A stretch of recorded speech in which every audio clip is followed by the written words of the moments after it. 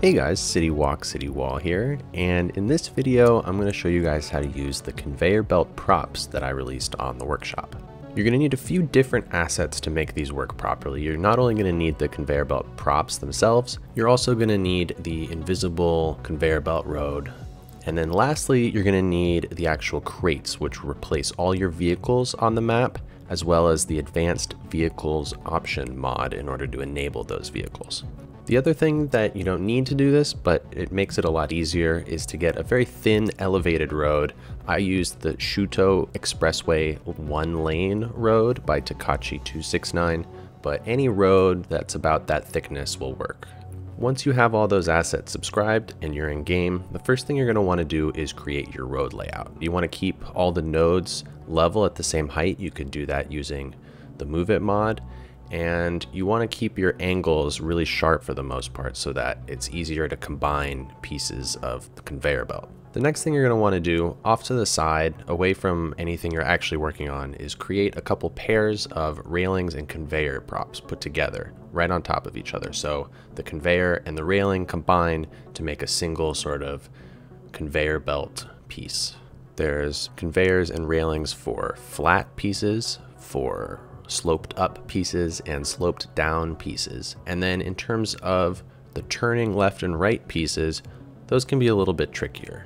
One way that you can create good looking versions of the curves is to use procedural objects in order to use the half size rails and do a pair of those on the outside of the curve.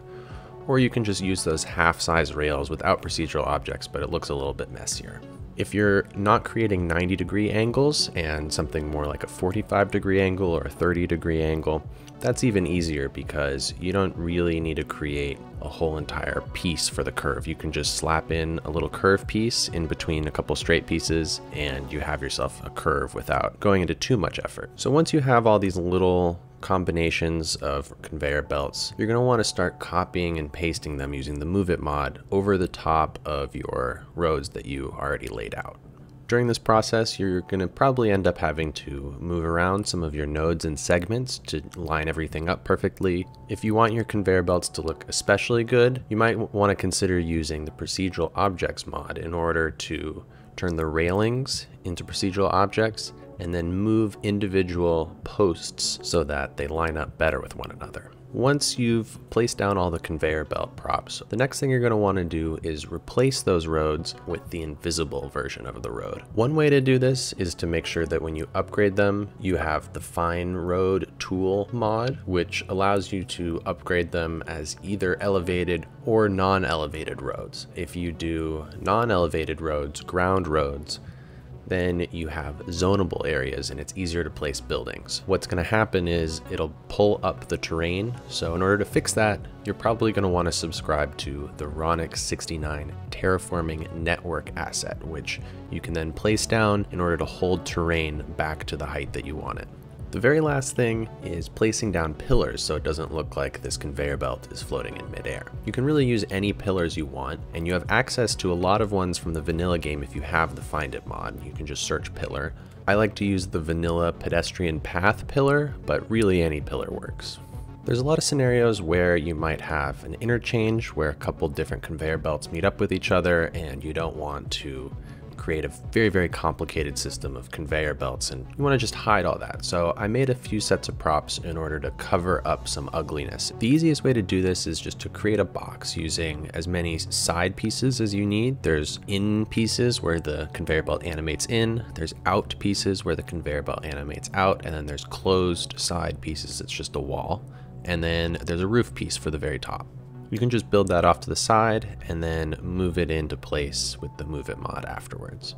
There's a bunch of other interesting things you can do with these props as well, like have the conveyor belts enter buildings or have a bunch of conveyor belts entering into the same place. You can cover up the top with other things like poppable asphalt or roof networks, or really these are pretty versatile props, I think.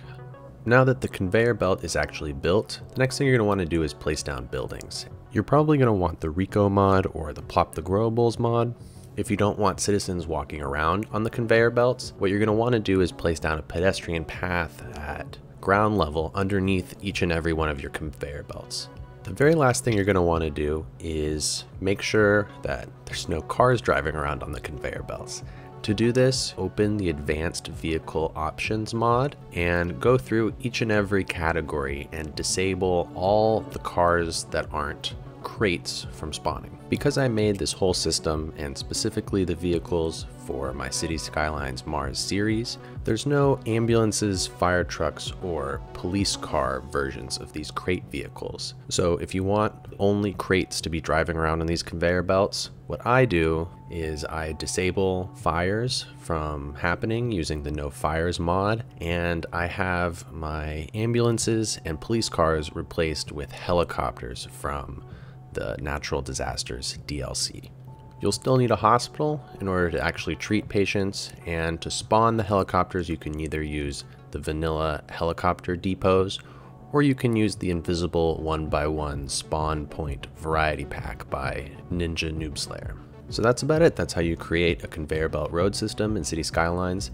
If you want to see in more detail how I've used it, definitely head over to my Cities Skylines Mars YouTube series. If you liked what you saw, definitely subscribe for more tutorials like this, and follow me on the Steam Workshop to see whenever I release more assets. Both of those links, as well as links to all the mods and assets that I mentioned, are in the description of this video below. But that's it for me, City Walk, City Wall, and I'll see you all next time.